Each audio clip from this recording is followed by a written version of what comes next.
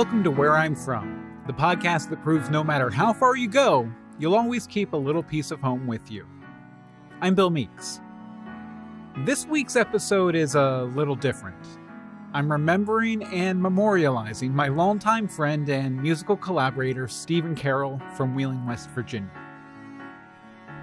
This episode isn't going to have any fancy intro. We're just going to get right into it.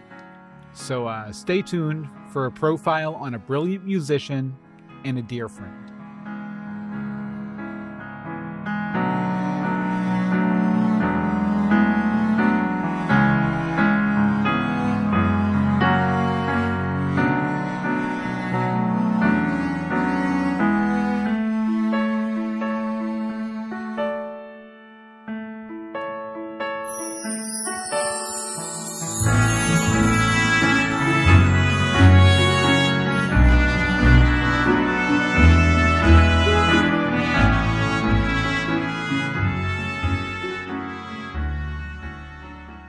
Hey guys, I want to thank you for joining me today. This is Bill Meeks, host of Where I'm From.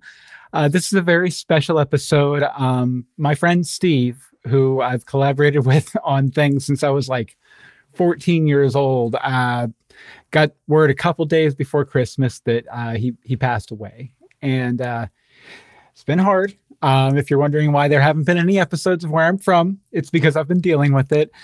But I thought a good way to sort of, process my feelings about it and to kind of celebrate him, a good way would be to do an episode of Where I'm From, all about Steve. And it makes sense too, because Steve's where I'm from, which is Wheeling, West Virginia, or more technically, I guess, the Bethlehem neighborhood of West Virginia. I just want to say, it's been hard. Steve's always been the guy who I could email with some sort of crazy project, and he was all in, man. Like, we were even talking as recently as a couple months ago about, my Everly Heights project and him helping out with that.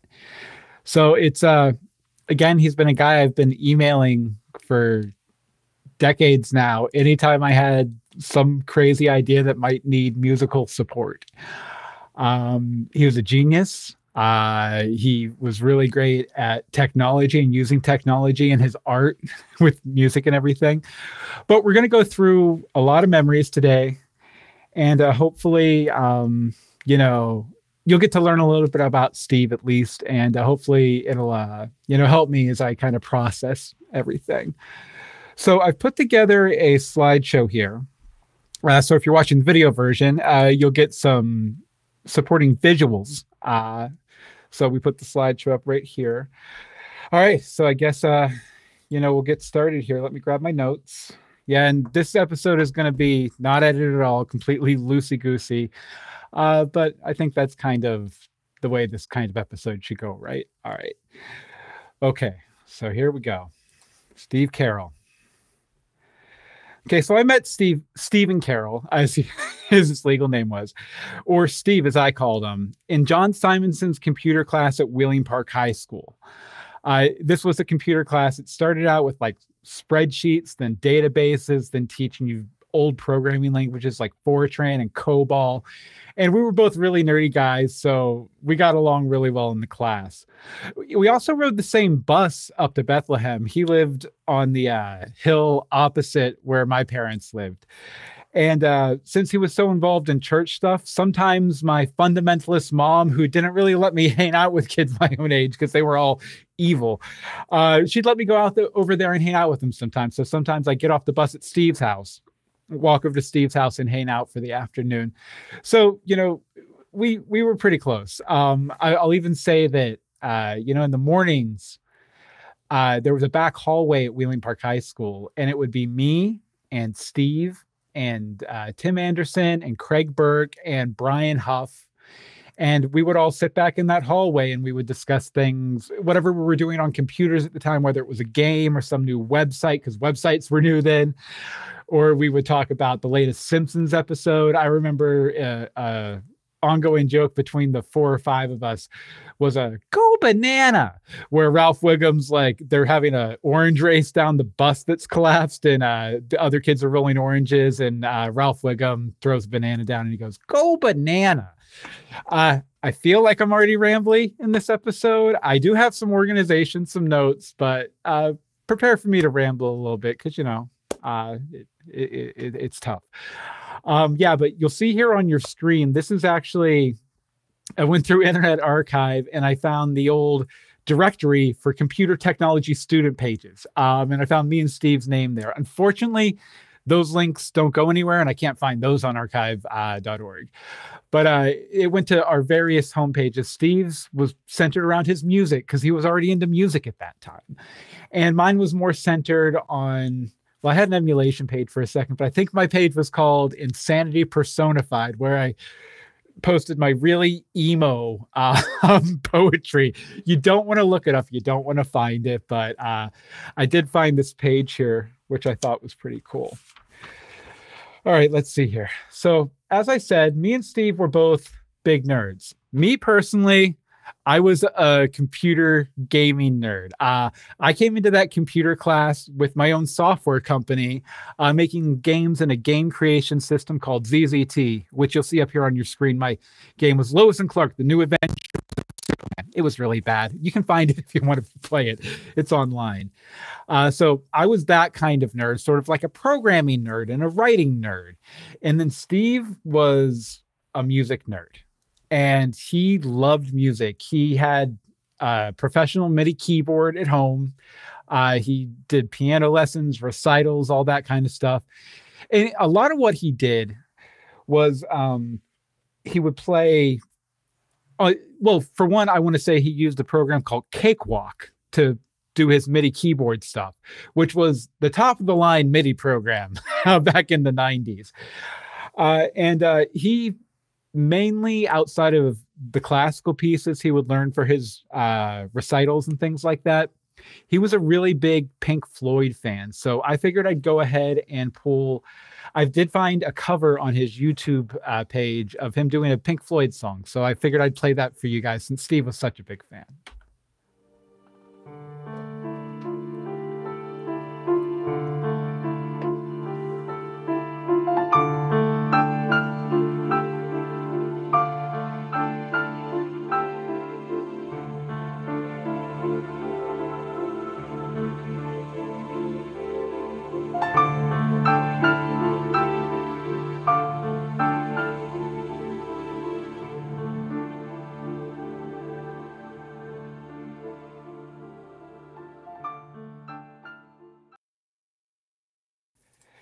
Now, Steve, like I said, we had that small pod of people that we hung out with in the back hallway. One of those guys was Jason South. And I got a hold of him a couple days ago once news got out about Steve and everything. And he agreed to send me some memories about Steve. So now this first one I love. It's all about how the Secret Service came to talk to Steve at Park, all because of our computer class. Okay, so Jason says, before graduation, Steve thought it would be funny to write an insane text file in Notepad and leave it on a random computer's desktop for someone to find in Simonson's computer class. The letter was goofy and was about taking over the world and moving to the moon. Someone found it real quick, LOL, and told the front office, and the front office freaked. They had someone from the Secret Service drive up to Park to do some psychiatric evaluations on him being Steve. It was crazy. I remember because I think I had rotated out of the computer classes when all that went down, but I remember hearing about it in the hallway the next morning. And then Steve wasn't in school for a few days or on the bus for a few days. It was weird, but it eventually got smoothed over, and Steve went on to lead a very productive life. And another story from Jason here. Oh, he says when he got home, he watched the news out of the freak chance that it would be on the news, Steve getting approached by the Secret Service. And it was on the news. So, I mean, it was a small town. Like I think Wheeling has like 50,000 people, small WTRF news station there. Of course, they're going to go up to the high school if the Secret Service is getting involved. All right. So, and then next up, Jason, I wanted to talk a little bit about Steve's creativity in his studio at his house, which I recorded at about 1 billion times. So Jason says, Steve was super creative. One day in the late 90s, he asked me to come over to his house to show me something he was working on. When I got there, he turned off all the lights in his basement, and it literally looked like we were in outer space. It was such a WTF moment. I asked him, what in the hell is this? He had thought the idea to take panels of blackout fabric and insert about 1,000 fiber optic cables into the fabric, making an illusion where you were in outer space. Ooh, I can just picture it in my head right now. So like this black fabric with fiber optic lights run through it, and it makes the room look like it's space, right? It was crazy cool. And not to mention, he would break out into the Star Wars and other sci-fi music, which made it even more awesome. Because, I mean, Steve had a piano right in his main area in his house. So he was always willing to bust that thing out. Jason goes on, one thing that just sprung to mind, and this may be only impressive to computer nerds, LOL. I just had to check my old IM logs to verify the exact folder size. He had 90.7 gigabytes of wave samples that he used to interface with his old keyboard in the 90s. Let that sink in. LOL. In the 90s, he had 90.7 gigabytes of wave samples he had to store locally, which was no small task, and I'm sure wasn't cheap back then. I think, most of the consumer grade hard drives were like 100 megabytes, maybe 500 megabytes. And then Jason goes on, this again, Jason repeats me. This is when hard drives were 1 gigabyte to 10 gigabyte if you were lucky. He had so many computers networked together so he could access all these files. That's how he was able to have a setup that sounded so professional. So I believe that's all of Jason's anecdote. Yes, I believe so. Yes. Okay. Well, thank you so much, Jason, for sending that in. It's always nice to, for one, I haven't talked to Jason for years, and if you can find a silver lining in sad things happening, it's that it gives you a reason to reach out to some old friends. So thank you very much, Jason. It was nice touching base with you, and I hope you enjoyed this episode devoted to Steve. Okay, now me and Steve used to collaborate on silly websites all the time back in my computer class. We did an emulation page together called Bill's Emulation Location. There was a Weird Al fan site that we did together.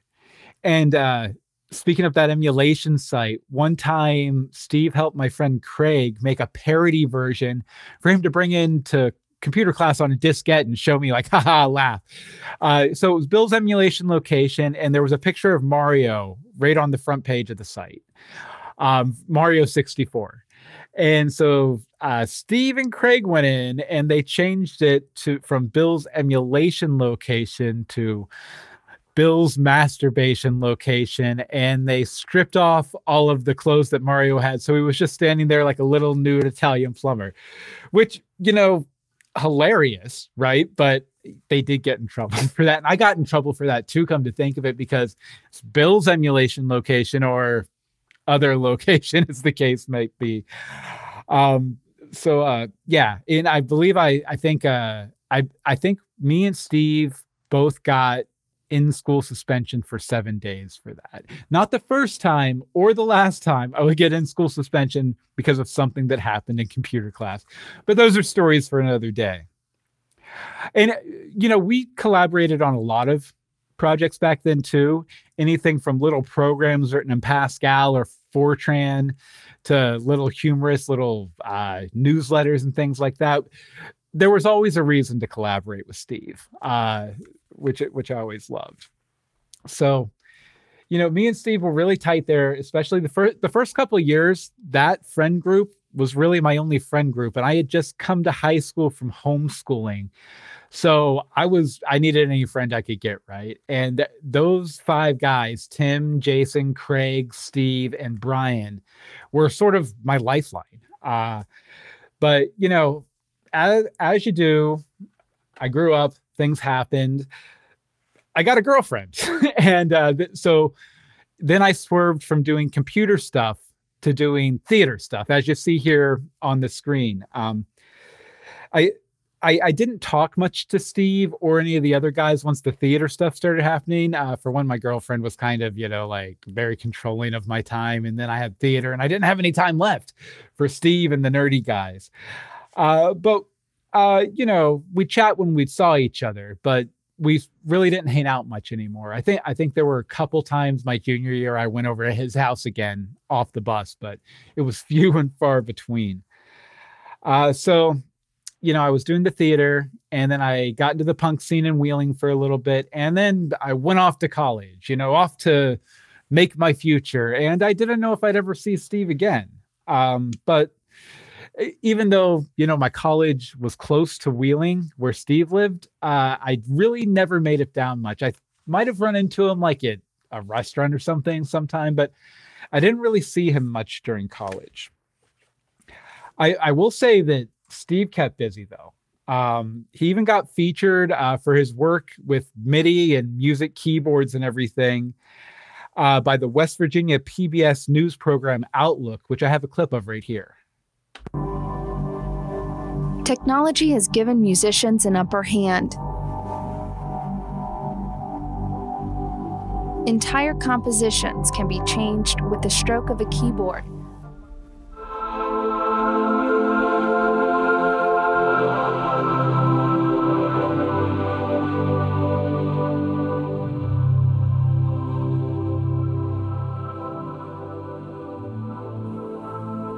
From CDs to iPods, internet downloads, or playing the hymns at church, music and electricity have been partners for over 120 years. Stephan Carroll of Wheeling plays to the congregation of the New Life United Methodist Church every Sunday on a virtual pipe organ he built. This idea started a couple years ago with just one keyboard at my house and sampler software where you can play pipe organ sounds with a keyboard at your house.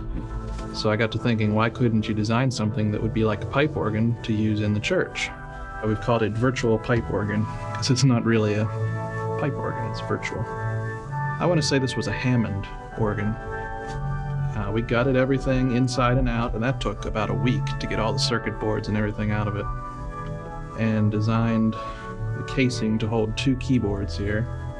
We cut a hole in here for a CD-ROM drive. The monitor is touchscreen, so when you touch any buttons on the screen, they respond. All the computer components, the hard drive, and everything is back inside of here. I think this is the wave of the future for the church.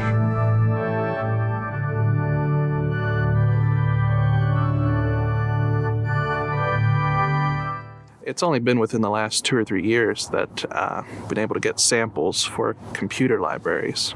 And those are actual recordings of real instruments that you can play. So that really increased the quality a lot. That makes it sound a lot more realistic. I've been trying to create as realistic an orchestra sound as I can through computers.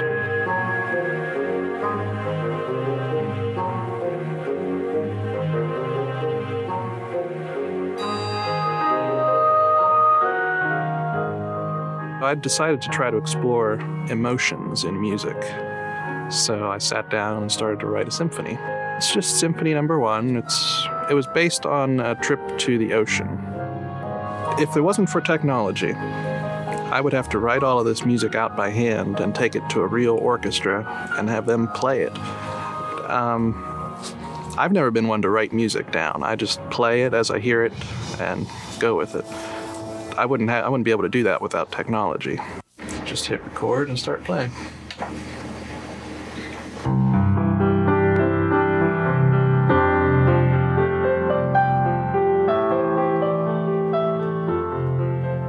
I found an electronic community all over the place. Anytime you go online, there are forums for people who write their own music. And I found there are a lot of people out there doing the same types of music that I'm doing. The internet gives you the ability to spread that all over the world. Yeah, and that if you were watching the video clip, the house he's walking through, the setup he has there, that's where we recorded the next thing I'm going to talk about with Steve, which is Classic Tragic Hero. Now, I hesitate to even say this name because I felt I was so lacking when we did this project that I've been embarrassed by it for years, not because of Steve's work, but because of mine. But I really didn't talk to Steve again until 2006 when I moved back to Wheeling for a year after failing out here in Los Angeles. I'm back now, doing well now. So I went back to Wheeling. We messaged each other on AIM, and I went over to his parents' house, which, as I mentioned, was sort of one hill over from my parents' house where I was staying when I got back to Wheeling. When I told Steve I'd been writing songs for the last couple of years when I wasn't busy helping my friend Brett be an actual performing musician out here in Los Angeles, Steve was very excited. He was all about it. We initially teamed up to record the 4 to 5 songs I felt I could play pretty decently that I'd written, some covers, some originals. And the result was this album you see here called That's Life. It's an EP from a band we called Classic Tragic Hero. Here's a little clip, and I'm embarrassed. Please listen to the music that Steve played. Don't listen to my voice. I was a 2-pack-a-day smoker back then. I had a terrible voice. But here's a clip from the title track, That's Life. Hold on to your hate, though it keep you sedate. I loved you, but you'll never be my wife. Let it go when you are soothed, when you have something to prove. Healing starts with ripping out the knife. Oh well, that's life. Well, that's life. Call me sad. Listening back to that, it's not that my voice was bad necessarily or off key. It was just weak. And I think that was honestly because of the smoking. But I also wanted to share. Hi, this is Bill. Sorry about that. I wanted to share with you guys one of the few times we both appeared on the same mic together. And after we released our first album, That's Life, we got approached by a podcast called A Life of Play, who wanted to use our song Another Day in the City as their theme song. And then they asked us to record a little promo. This was when podcasts were new at the time. So it was like, ooh, a podcaster. I can't believe it. It's a professional podcaster. But they got a hold of us and asked us if we would record a promo that they could play during the show, which we did. And I'll play it for you now. Hi, this is Bill And Steve from Classic Tragic Hero. You're listening to a Life of Play podcast where they like to play our music every now and then, so stay tuned. And check out our music at myspace.com/classictragichero and stephancarroll.com. Void where prohibited, not valid in Alaska. Website may or may not contain viruses. Children 12 or older, please consult a physician before use. Website may not contain anything. We had a good time. Trivia, though. I cribbed the band name Classic Tragic Hero from the book Things Fall Apart by Chinua Achebe. I first learned about the literary concept of a classic tragic hero, someone who has the potential to be a hero, but has one fatal flaw holding them back. And so I loved the book when I read it in English 10 honors at Wheeling Park High School. So when it came time to do the band name, at that point, I was really down on myself because I had just kind of failed in Los Angeles. I had gotten out of a really long-term relationship a few months before that. And I was just feeling like a failure all around. And I felt like I had some sort of fatal flaw that if I could just identify it, that it would be okay. And so when it came time to do the band with Steve, I was like, let's call it Classic Tragic Hero, just like the main character from Things Fall Apart. I seemed fitting anyway. All right, let's see here. Okay. Yeah. Trying to get through here, guys. If I do get emotional, I do apologize. So around the same time we were doing all this stuff with Classic Tragic Hero and recording That's Life album, there was some fly-by-night website called youtube.com that sort of took off in the zeitgeist. You might have heard of it. And a big part of the reason it took off like it did was because of a white boy rap video that SNL put out called Lazy Sunday with Andy Samberg and Chris Parnell. It was a viral sensation. And so we decided to ride the wave. So I put together this medley of some of my favorite rap songs from Warren G's Regulate, Bare Naked Ladies 1 Week, and a little bit of Gorillaz Clint Eastwood thrown in. Oh, and Ice Ice Baby. It kind of mashed them all together and did a medley of them. We originally, I will say, it's been renamed on the Classic Tragic Hero channel, which I will have a link to in the show notes. It's been renamed a Classic Tragic Medley because white boy rap, I don't know, it doesn't feel like a very 2022 title. So I wanted to change the title real quick. We also, for white boy rap, we shot and released a music video, which ended up being a huge hit on YouTube. I do want to, again, apologize for my voice. I was a 2-pack-a-day smoker back then. My voice is actually much better now, as you'll hear later. But here, I'll go ahead and play a little bit of what was once the white boy rap and is now the Classic Tragic Medley.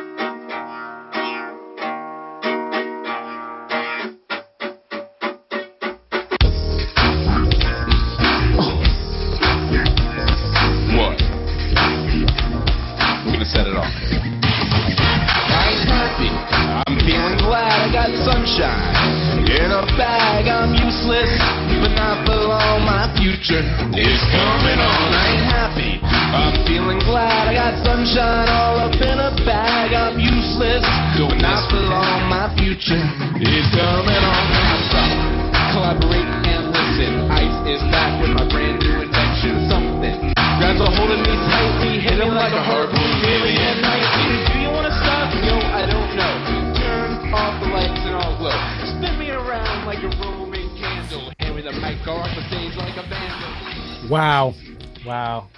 Yes, that did actually happen. And you would be right to assume that no one ever heard of it ever again, which would be true, except right after we posted it, because YouTube was so young and there wasn't a lot of content on there, it actually did really well, especially for YouTube back then. As of today, December 30th, 2022, the Classic Tragic Medley video has 121,000 views on YouTube. Now, granted, about 100,000 of those happened all back then in 2006, and then the other 20,000 or so have been since then. But it's still, a point of pride to me that I had a #1 music video on YouTube in the first 6 months of YouTube being a thing. So, bragging rights. And, Steve obviously shared those bragging rights too. Now we did our second album about 6 months later. It was a little underbaked, a little undercooked. It was called Journey. Basically, because white boy rap / the Classic Tragic Medley kind of blew up, we were like, okay, we got to get new stuff out right away. So I went and I wrote, I think 10 songs, maybe. Some of them were good. Some of them really sucked. But not Steve's fault, my fault, because I was partying hard back then and I wrote them all really quick, and excuses. I still like a couple of the songs. I like the cover too, because you'll see it has the hero's journey outlined as subway stops along a subway map. So Call to Adventure, Refusal, Threshold, Whale's Belly, Trial Road, etc., all adding up to a Classic Tragic Hero's journey. And again, as far as where I was at the time, I was doing a lot of drinking. I was really depressed because of the relationship and the failing in LA and everything. But that's all kind of me stuff. And any flaws you hear in the songs from Journey are not because of Steve. They're because of me.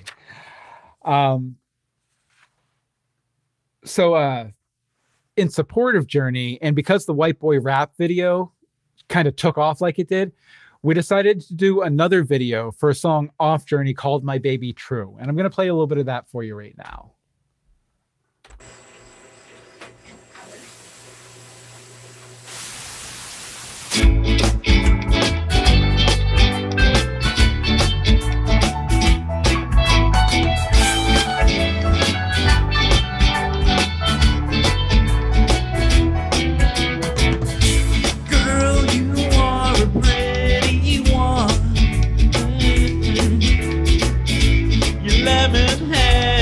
Cherry tongue. Ooh. But if I showed up late, would you open your gate and leave me in the cold? And if I asked for a date, would we celebrate or stay lost in the folds? Will you be my baby true? And that was such a fun video to shoot too. I shot that with my friends Ryan Board and Gretchen Snyder, who, if you've watched The Fakist, you might know her as the voice of Cindy McNeil. But we basically spent about a month, 3 weeks, 4 weeks, 5 weeks, something like that, running around Wheeling, West Virginia, shooting all these pop culture parodies. Like I think you saw Little Shop of Horrors in there, Charlie Brown, WB or CW shows back then, the Elective Detectives. It was a whole lot of fun. There is some drama behind that video and that whole thing, but I think I'll save that story for another day. All right. So a lot of times, I go over for a recording session at Steve's to do some classic Tragic Hero music, and he would have put together this. The next morning, he would email me, and he would have put together this crazy sketch from all my outtakes. I picked there were several of them I still have. I picked my favorite one though, and this one's called Bill and Steve Order Pizzas. Hi, this is Bill. And Steve. And we're from Classic Tragic Hero. We'd like to order an extra large pizza with, what did you say you wanted? Extra garlic? That was way off. Oh, I'm sorry. He said he wanted anchovies. That was off too. All right. Just make it pepperoni then. Is that okay? Something like that. Great. You need anything else? I need a drink. We got stuff to drink here. I'm not paying them $10 to deliver a bottle of Coke. Oh, sorry. Yeah, whatever. You want anything else? Okay. Actually, it'll be... What? I forgot the right words. Listen closely when I ask this question. Do you want anything else? Oh, wait, no. Okay, that's all we need. Just deliver the pizza. The address is 2218 Sansom Street. On Sansom Street. Yes, Bill, that is where I live. I'm glad you know that. On Sansom Street. I gotta go. He would always send these to me at like 3 o'clock in the morning too. I don't know why he was up that late doing silly shit like that, but I always appreciated it. I debated throwing more of those in here, but I was like, you know what? This is probably the strongest one, the best one. We'll leave it at that. Sansom Street, by the way, was a song off the album Journey. Okay, so eventually our local and internet notoriety earned us a gig at Yesterday's, the hippest club in Wheeling at the time. Not that that's saying a lot, because I mean, it is Wheeling, West Virginia. So I mean, even the hippest club isn't all that hip, right? They usually catered to punk bands and death metal, thrash metal kind of bands. But I hope Steve's piano skills and our folk punk attitude would win over the crowd at Yesterday's. It was like, I do this all the time in my life. I'm like, okay, we're running, we're good. Let's put on ankle weights and see how that goes. Let's go and do folk punk at Rock Club and see what happens. So I was really excited about it. Steve seemed to be really excited about it, but at the end of the day, one of the things I remember most about Steve is he hated the spotlight. He hated, he would go up in front of a church and play for hundreds of people, but he'd be, behind the organ or behind the piano. He was very hesitant to even, you saw a picture from the Journey album interior cover. And he was very hesitant to even send me that picture. He liked to be a behind the scenes guy, which I realized. And, you know, as we moved on with different creative projects, he became more of a behind the scenes guy. Today, I'm putting him out on Front Street. So because Steve was so nervous and everything, he didn't show up for our big gig at yesterday's. So that kind of hurt me, right? Because we had been building this thing for like 6, 7, 8 months at that point. And then we finally get this big opportunity to, you know, actually start playing gigs in Wheeling, at least. And he kind of ghosted me, I guess you would say in today's parlance. It did hurt. But again, it's all water under the bridge these days. And I'll get into more detail on that as we go on. But it hurt at the time. And so I kind of stopped talking to Steve for a while. And then soon after the gig, I ended up reconnecting with an old college friend, Anne-Marie DeSimone, who is now my wife. So I found myself sort of with requited love to write about, where all the classic tragic hero stuff up to that point had been about unrequited love. My love had been requited. So maybe the point of classic tragic hero wasn't really there anymore, right? So I moved to Pittsburgh to be with Anne-Marie. I moved away from Wheeling and kind of left everything behind to go off to my new life. And this all happened within a couple months of us starting to date. So a few months later, after we got settled, Steve messaged me, apologized for not showing up to the gig, and asked if I wanted to work on some new stuff. Now, I was a new dad at that point, living in Cleveland at that point, struggling to find employment at that point. But I was still all about working with Steve. I've always loved working with Steve. We've always had like this shorthand between us. So I was like, yes, let's do it. And we worked up a few new songs, including one called Classic Tragic Heroes, you know, like the name of the band. But with fatherhood on my end and Steve finding the love of his life, Amy, it never really went anywhere. And that's if you look over there, you'll see a picture of Steve and his wife, Amy, who got married, like I said, about 2 years after we stopped doing the classic tragic hero stuff. All right. Well, I am going to say that, you know, this is a sponsored podcast. It feels really weird to do a sponsor read during this, but I am going to let you know a little bit about Stream Studio, and then we'll be right back to talk more about Steve and his studio. Thanks.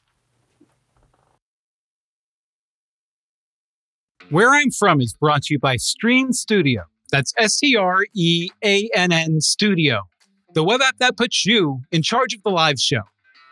Stream Studio allows you to take your streaming game to the next level by allowing you to stream to multiple platforms at once. If you want to go to Twitch, if you want to go to YouTube, you can stream to all of those platforms at once, get feedback from your audience, and most importantly, it puts you in control of the show. Now, Stream Studio has several packages that work for just about any type of broadcaster.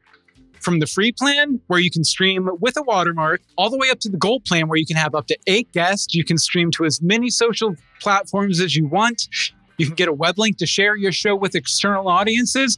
And you can even get an iframe so you can embed your live stream show directly into your website. Hey, I love Stream Studio so much, I'm using it to produce this show.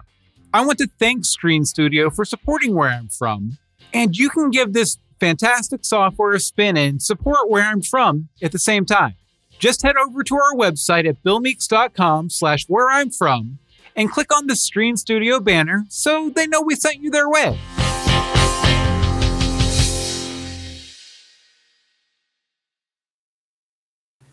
And we want to thank Stream Studio for sponsoring this episode of Where I'm From, a very special episode of Where I'm From. So, you know, like I said, me and Steve, over the years, we didn't quite connect on Classic Tragic Hero at that point, although we were always trying to. But I kind of went off and became a freelance video producer where I would make advertisements and explainer videos, all sorts of stuff like that for various internet startups. One of them I was lucky enough to find an opportunity to bring Steve on for. There's a podcast out there that's still going on called Sword and Laser with Tom Merritt and Veronica Belmont. And back in, I think, 2005 or no, 2010, something like 2008, somewhere in the late 2000s, or yeah, the late aughts, they got picked up as a video YouTube show on Felicia Day's YouTube channel, Geek and Sundry. So I knew Tom from various things. Like I was a big, constantly in the chat room over on This Week in Tech Network where he worked. And so he reached out to me to see if I wanted to do the animation for him.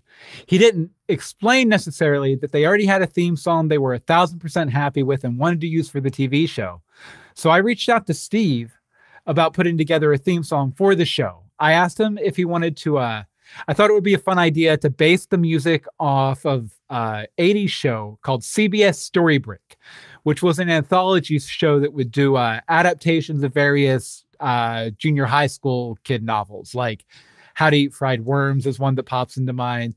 But I always loved like this big epic opening they had. So I was like, that would be good for Sword and Laser too.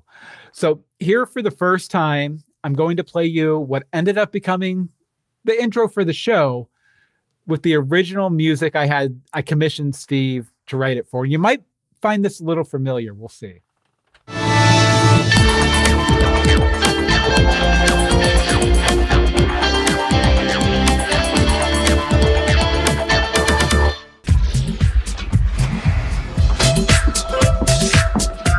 Hello, everyone. Welcome to the Sword and Laser Show. I'm Veronica Belmont. And I'm Tom Merritt.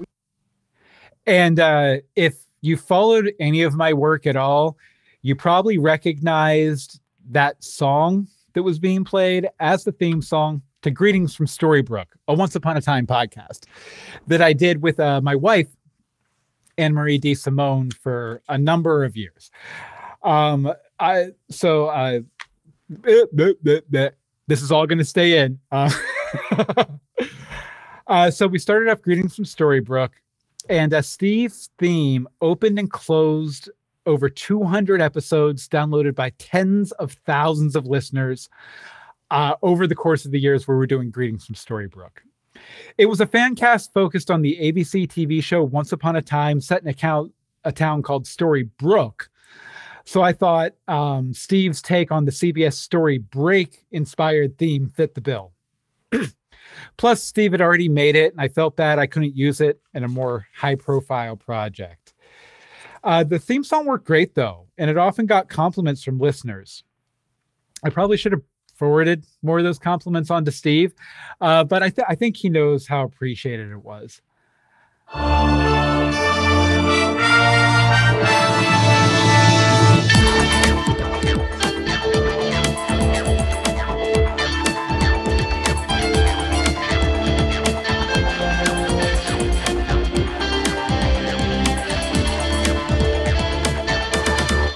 Greetings from Storybrooke. I'm Bill Meeks. And I'm Anne-Marie DeSimone. And Anne-Marie, we are here for a very special episode today. We're going to have a very special episode. A very special with some episode. Serious topics to talk about tonight. Yes. Oh, wait a second. Where'd Anne-Marie go? It's the masked woman with the fairy wand. I don't know.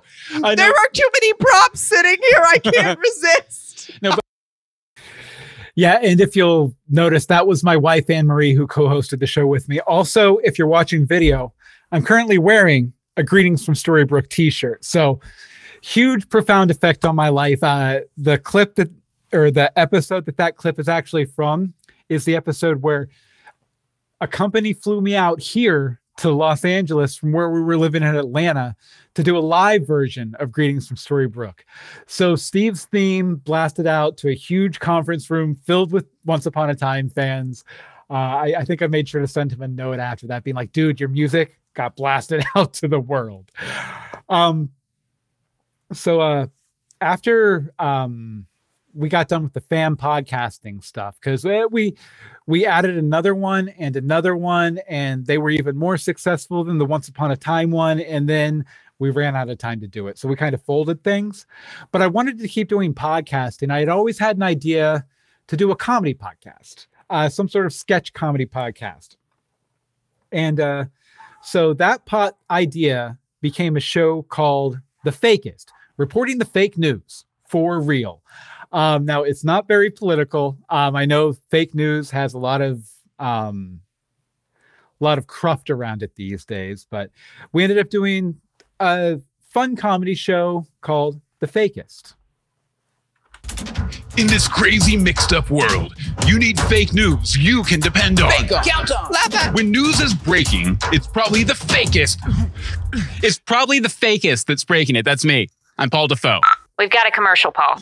Breaking the fake news for real. From KCOM Studios in somewhere west of New York City, this is The Fakist.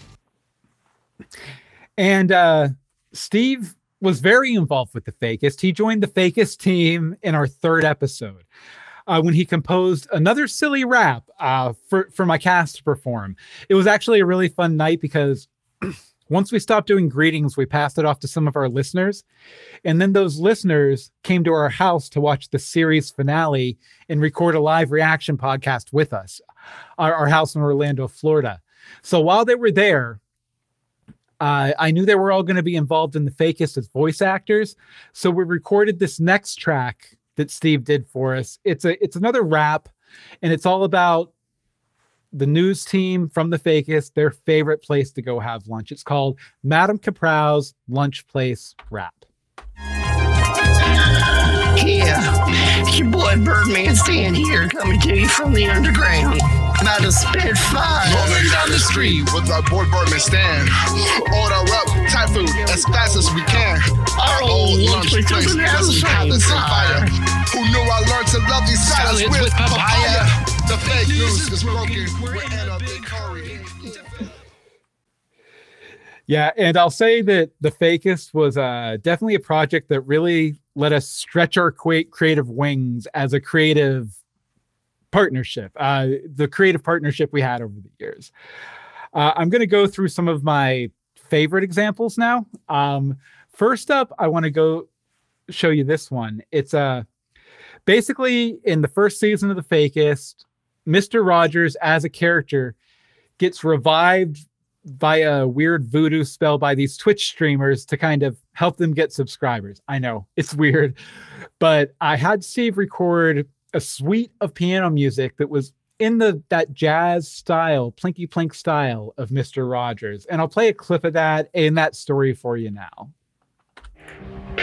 When asked about mounting criticisms from the quadrennial set, Mr. Rogers was taken aback.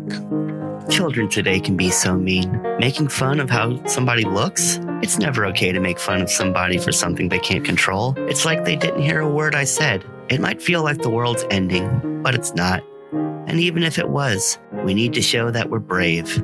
You can't be brave if you're inside out, worried about every little thing there is to worry about. You miss the big bad things. And those big bad things, they show you just how brave you really are.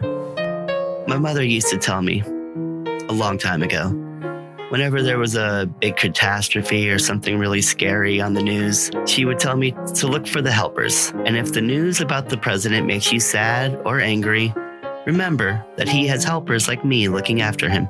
I hope that helps you to be brave. Other people already know you're brave. You just need to show it.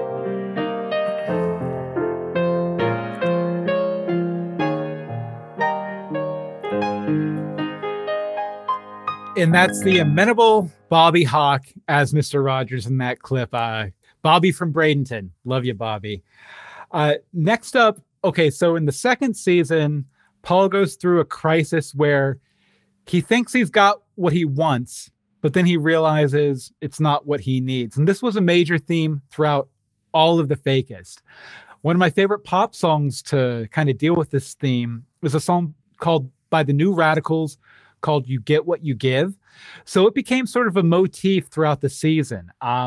We did a few different pieces with it that I'm going to play for you now. One of them's a story where one of the reporters for The Fakist goes to interview the former lead singer of the New Radicals. And then I have some other versions that we did in there. And then I have a karaoke track that Paul sings at the end of the season. Again, the reason, the New Radicals song, You Get What You Give, in a lot of ways, is about this band who's been working hard for years and years and years, and finally gets to the point where they're playing with Marilyn Manson and Courtney Love and all these people. And then they realize it's not what they want. So now I'll go ahead and play for you the You Get What You Give suite. First up, a 90s pop idol resurfaces after years out of the public eye. Greg Alexander, 47, formerly of the one-hit sensation New Radicals, resurfaces tonight in the new Flix documentary Flagpole Sitta, Falling from Grace, about one-hit wonders specifically from the years 1997 to 2001.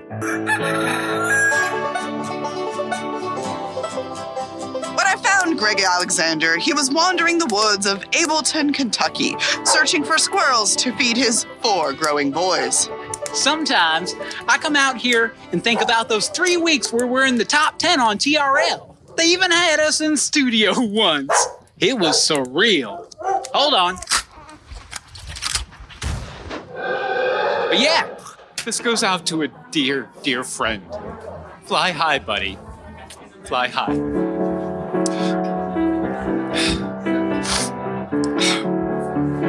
They killed Birdman Stan. Wake up, kids, we've got the dreamer's disease. Age 14, they've got you down on your knees. So polite, you're busy still saying please. Oh, why would you do that? It's a unique show. The Fakist. If you want to check it out, thefakist.com. But, as I said, Steve continued to do work for me on The Fakist through all 3 seasons. The next one I want to share with you is another karaoke track. That karaoke track, the You Get What You Give karaoke track, I just did the song because it fit thematically perfectly. This one for season 2, episode 8, I decided to do a parody track. It's a parody of, what is it? Nobody Knows It But Me by, is it Brian McKnight? Maybe, but but it's a really low point right at the end of the season. Paul's kind of lost everything. He's realized all the fighting they've been doing all season was for nothing. And then he goes to the karaoke bar again. Okay, folks, last karaoke artist of the night, straight from his hit fake news program, The Fakist, Mr. Paul Defoe. Hey, here you go, Grimace.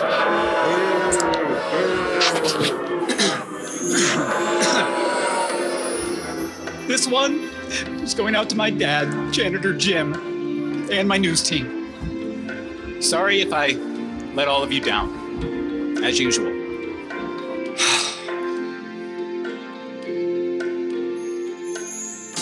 I'll pretend I'm glad I'm going away. My smile's fading more every day. My show's dying tonight, and nobody knows it but me. Like a clown, I put on a show. The pain is real, even if our viewers don't know, usually. And I'm crying inside, but nobody knows it but me. Thank you for dealing with my warbling. It was a character voice. Next up, we did probably the episode I'm most proud of out of all of the episodes of The Fakist, the totally original Fakist Christmas special. And Steve, because he's a very talented keyboardist, just so happened to have a collection of about 9 or 10 Christmas carols sitting around that he sent me to use for him. So I'm going to play you a little clip with some of those for you now.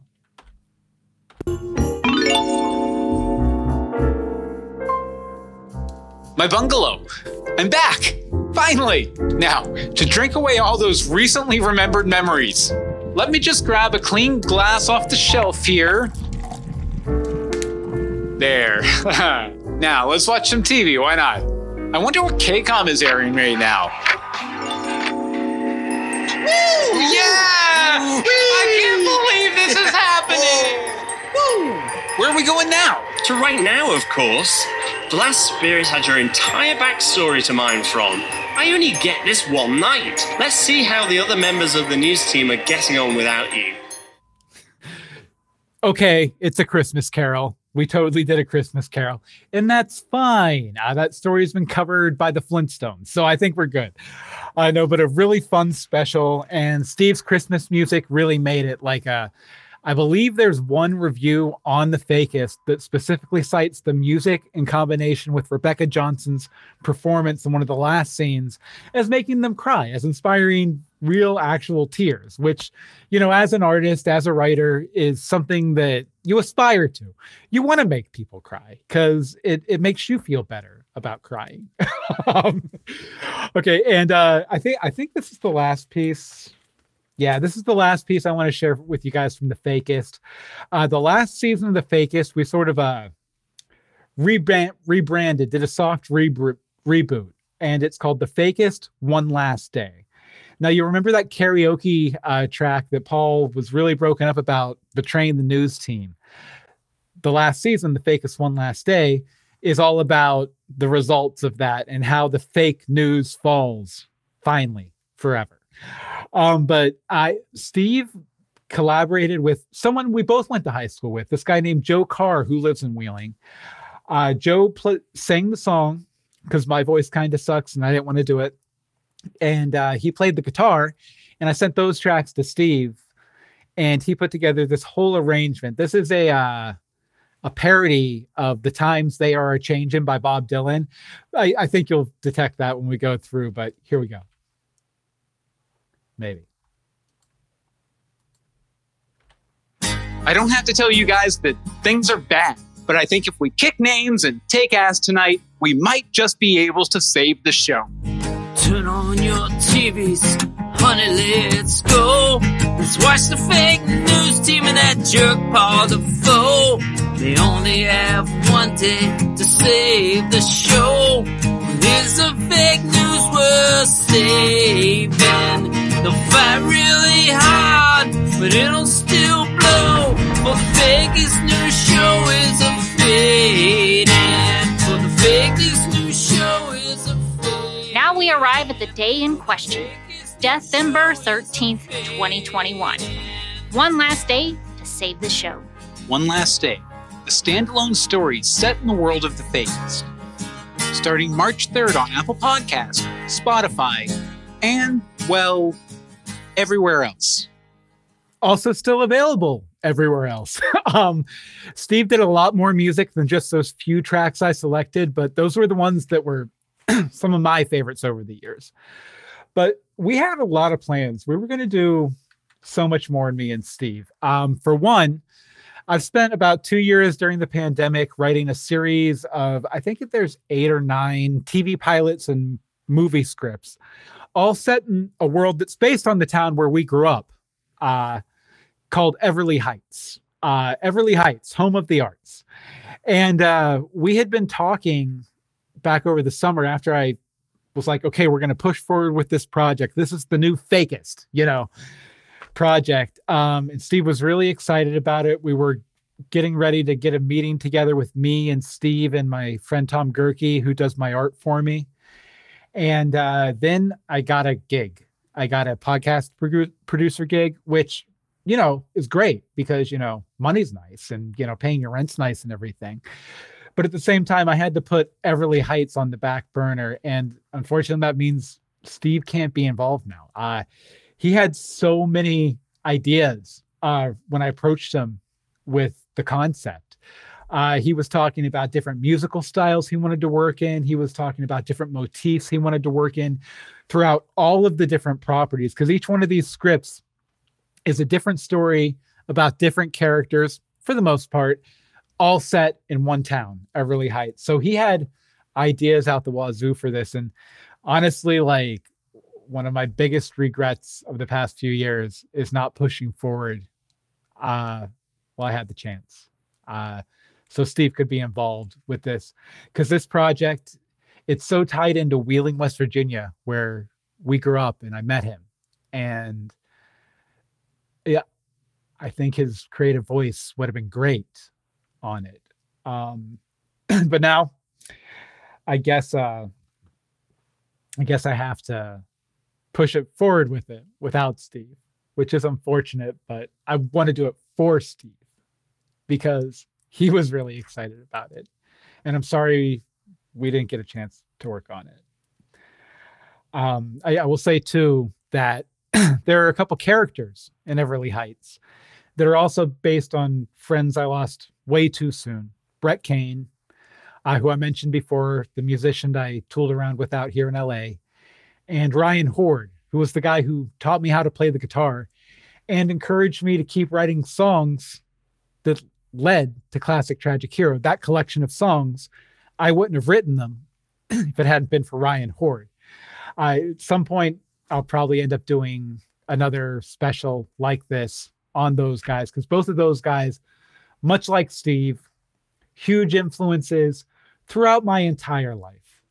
For 20 years now, have been important people that anytime I want to do anything, I go talk to these people before I do it creatively, before I do anything creatively. Obviously, if I go brush my teeth, I wasn't calling up Brett or Steve or Ryan. But if you guys like this episode, let me know. Bill@BillMeeks.com. I'd love to do another special on Brett, who was a super talented musician, singer-songwriter. And Ryan, again, another super talented singer-songwriter. The stuff I did for Classic Tragic Hero, I wish was half as good as anything they did on their worst day. And if Steve's contribution did anything, it was that he made me look better than I was. So thanks for that, Steve. All right. So I want to close this out here with, I have one final Classic Tragic Hero song that has never been released. Last summer, Steve sent me this track, and it's a song he wrote a few years back, but it was the first time he ever approached me with a song for Classic Tragic Hero. He had the instrumentation all done. He just wanted me to cut the vocal track because he hated his voice. And it's called In the Long Run. And it's really about someone sort of reaching the end of their life. And at first, when he sent it to me, I was a little worried, but then I touched base with him, and it wasn't anything reflective of where he was mentally at the time. So I was like, okay, well, we'll get to it. And again, same thing has happened with Everly Heights. I got the podcasting gig. I started doing this show, which, thank you, Stream Studio, for sponsoring this show and allowing me to do it. But it takes up a fair amount of time, and I didn't have quite time for my indie projects as I did before these gigs. So Steve sent this song to me. I want to share it with you guys, as well as one cover song from his YouTube channel that I think you guys will really, really enjoy. You might have heard a little bit of it up top too. But I'm going to toss to the song in a minute. Sorry, I'm getting a little emotional here. But I want to thank you guys for joining me for this 2022 season 1 of Where I'm From. I'm going to be back in the new year with plenty of new people, probably a bit more cheery than this, although I've tried to keep it as lighthearted as I can, considering my heart's still a little broken about everything. But yeah, please come back in the new year. We're going to have season 2, starting with Dave Thune, a great comedic actor here in Los Angeles. And we're going to keep rolling through the months, talking to people about where they're from. You can find links to all the places you can subscribe to the podcast over at billmeeks.com/where I'm from, all one word. I think that about does it. Oh, I also wanted to say, if you knew Steve, and like Jason did, if you want to share a memory, I'd love to. I have a feedback section on this show. I'd love to keep talking about Steve for as long as people keep talking to me about Steve. So feel free to shoot me an email with your Steve memories, if you have them, bill@billmeeks.com. I think that's about it. So this is going to be the next to last Classic Tragic Hero song that I'm playing, In the Long Run by Stephan Carroll. I'm going to post it over on that channel as soon as I'm done with this show and everything. And then after that, we're going to end the show with the orchestral connection, a fun orchestral cover of the Rainbow Connection. I want to thank you guys again so much for joining me on this very personal episode of Where I'm From to close out the season. And we'll see you in 2023.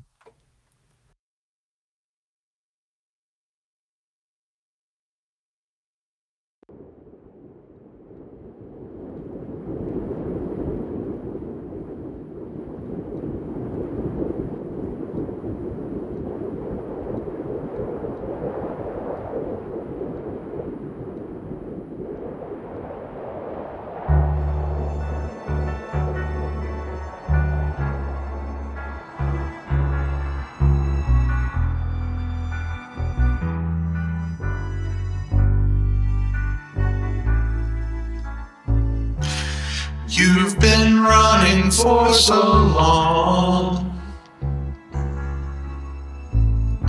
Your past is gone, you're almost through. You've paid the price, you've sung your song. There's not much left for you to do. So go ahead, sit back and cry. And hope they'll miss you when you're gone. You're feeling old, but is it all just in your mind? Could you fix it with a needle or a pill? Would it make any difference in the long run?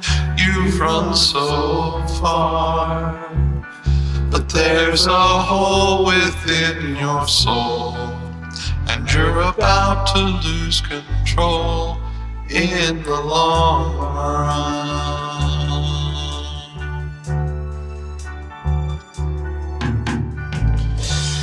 I was so young when I found you.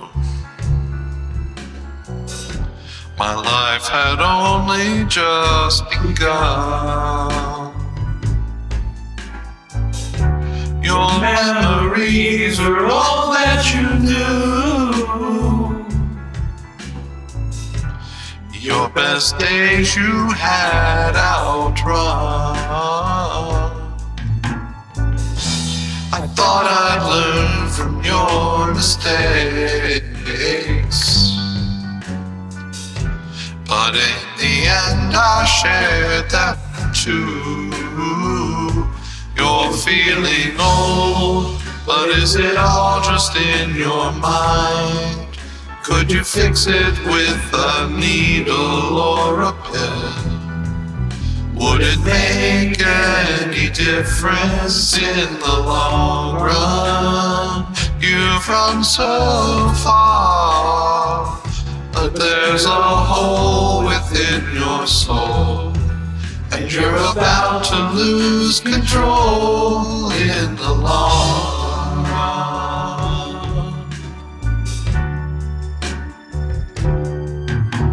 You ran the race, you kept the faith, but the whole world changed along the way while you stood still, looking back to yesterday. You gave up the fight, you lost control, you put your hope in a pill and thought you'd never grow old, and now you're looking in the face of another lost soul.